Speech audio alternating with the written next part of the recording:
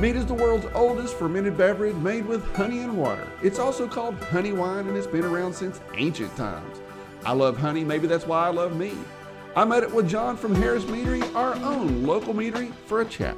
So we like to feature a lot of local varieties of honey. We get all of our honey from Jacksonville and from Florida. Okay, cool. It's because honey is just as seasonal as the different fruit products. Sure. So the one that we are currently featuring now is our key lime pie mead. That's the one we got in front of us, right? That's correct. This is 12.5% effervescent mead. We do carbonate it, and it's made with local gallberry honey, which I like to call poor man's Tupelo. The key lime pie is very tasty. The Teaches comes out in October. It's a peach mead. The cherry raspberry currant is the next one to be released. It's a little more complex, a little more robust. It's a semi-dry, and it's coming out right before the holidays. It's going to pair nicely with the heartier, meatier dishes. Okay, cool.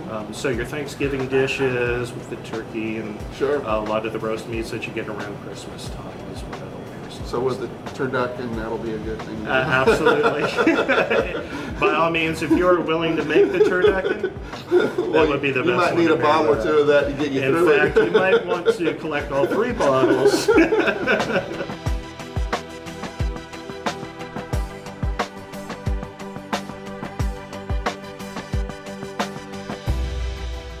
I hope you enjoyed the video. I would love to hear from you in the comments below.